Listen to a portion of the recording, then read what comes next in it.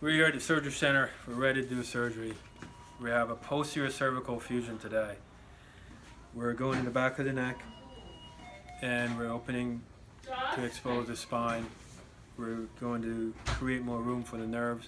Patient is having some symptoms around the neck area into the arms. Just from the narrowing of the foramen, that's where the nerves come out of.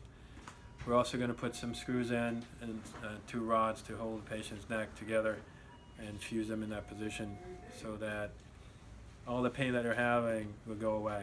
Patient had surgery in the front of the spine a few times before. That's why we're going in the posterior aspect, because of all the surgeries that were done in the front, it's better to go posteriorly in this case. So this patient is a VIP patient that traveled all the way from Jamaica for us to do the surgery. We're going to ensure that he gets a great result. We're using our less exposure surgery philosophy. The technology that we use today will allow us to do the surgery quickly, just over an hour, and this patient is going to go home. We're going to have a drain in the patient's neck. We're going to follow up with the patient. Bottom line is, for this surgery today, we are prepared, we're mentally ready, we're ready to go in and do this surgery and do it well.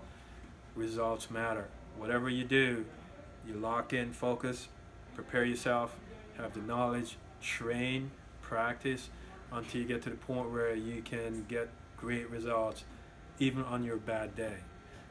I'm going to talk to you in the future in another message about winning with your B game, not just with your A game. A lot of people always complain, well, I didn't have my best game with me.